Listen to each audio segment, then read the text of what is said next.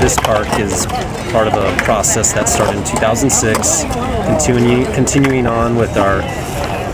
skate park system in a decentralized park format where essentially we're trying to distribute these geographically across the city where they're close to neighborhoods and transportation points and everybody can enjoy them. A few years ago, the 20 Act Foundation got involved with the city of Oceanside in helping master plan the skate park system. At the time, the city realized that there was a great need for skate parks in Oceanside and realized that with the size of the city,